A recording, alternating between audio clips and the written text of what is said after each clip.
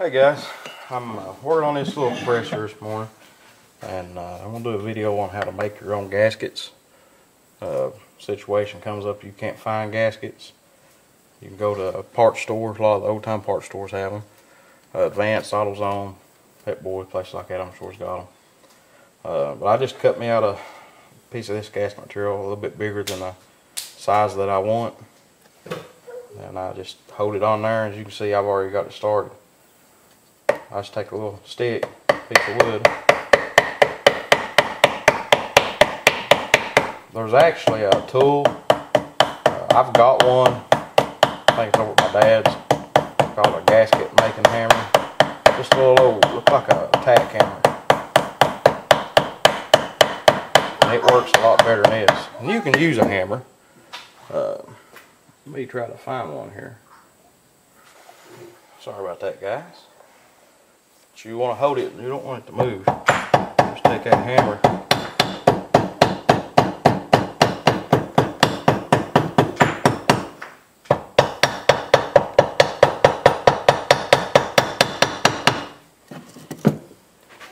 You see there? Just peel that right off there. Okay. So I'm going to come to this side.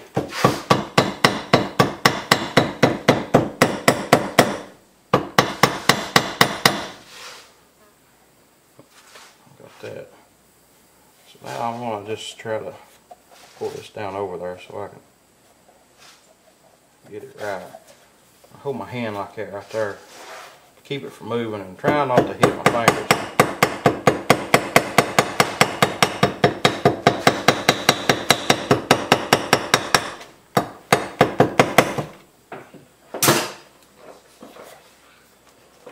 Okay. So now I've got that, and this is the side that goes down on the crankcase itself, the block, and it doesn't have to be a very big gasket. So what I'm going to do is I'm going to try to locate the bow holes. I just got this little old, it's a head to a body hammer.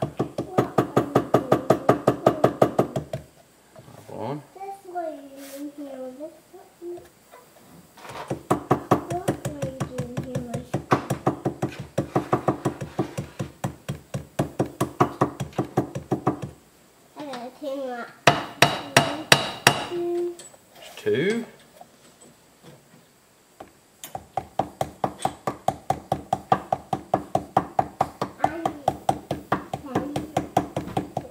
There's three.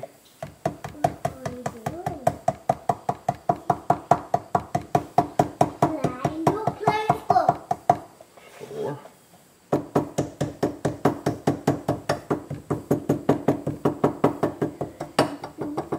A lot of times you can just cut them out yourself like that, but I've got another way to cut them.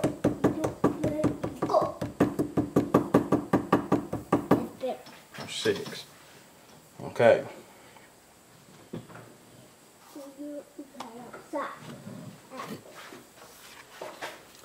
See what I've done there. Alright, I've got some hole cutters, and I'm going to get it out and show you how to do that.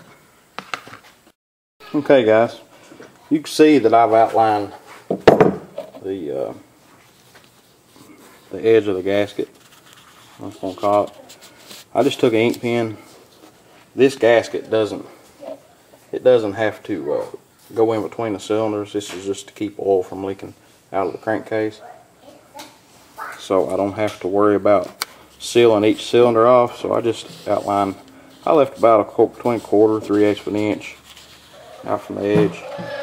I've got these holes I need to punch out. And what I've got is it's a leather punch. And it does pretty good. I need to sharpen it. I'm going to sharpen it before I cut it. I'll be right back. Okay guys, I just took and sharpened the edge of it up. And see if I can get this. I just stick it right over that perforation. I got it down. I'm going to take my hammer and Well, I'm gonna have to get a block of wood or something. This is too much vibration on this tape.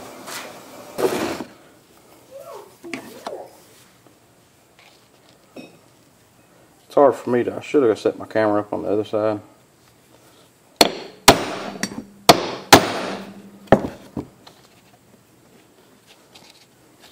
Just like that.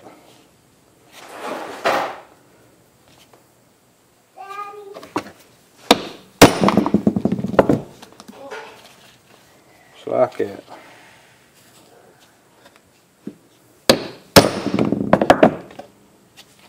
I just twist it after I cut it. And you don't have to have this. There's another thing you can do. You can take a bolt, just grind it till it's pointed. And when I had this gasket down on that cylinder, when I was finding my holes,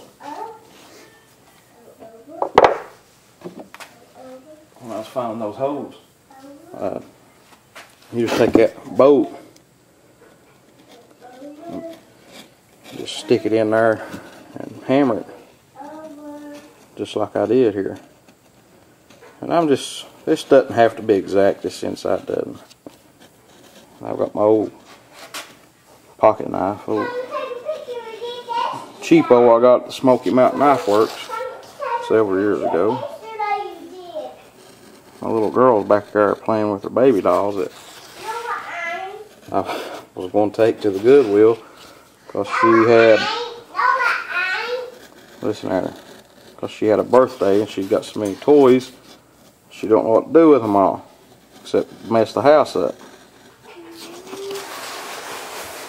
Kids today got more toys than I ever had the whole time I was growing up. And I've already went through my first pass on this gasket.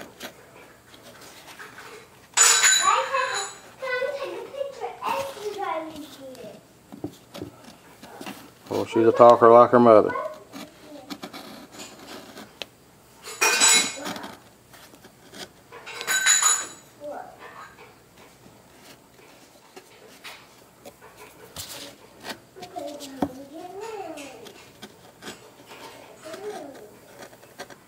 You know, these gaskets aren't much. If you can buy them, I would recommend buying them.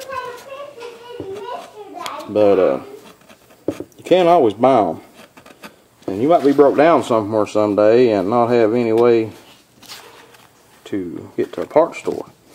I've took cereal boxes, any kind of cardboard will work, any kind of thick paper. Unless you know you're going to have a lot of heat, I wouldn't use it for an exhaust gasket. I would try to find a gasket that's approved for that. As you can see, that's not a bad looking gasket for a little hillbilly doing it. But it's not.